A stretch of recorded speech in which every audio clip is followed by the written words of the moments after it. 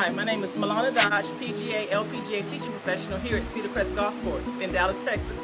One of the most common questions I get is how can I hit my driver straighter and how can I hit it further? Well, I'm going to give you 3 tips today to help you do just that. Tip number 1, correct ball position and posture.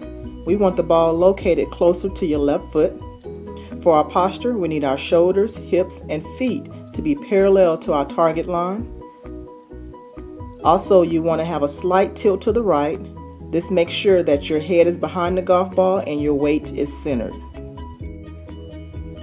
Tip number 2, 90-degree rotation of the shoulders. We want to make sure we turn our shoulders a full 90 degrees.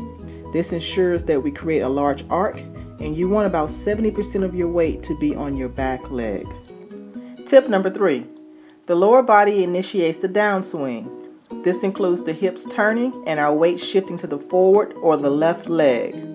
Once we're in this position, then the arms can swing and release the club down the target line. Remember, hips always start the downswing, not the arms. Rotate the hips, then let the arms swing down the target line.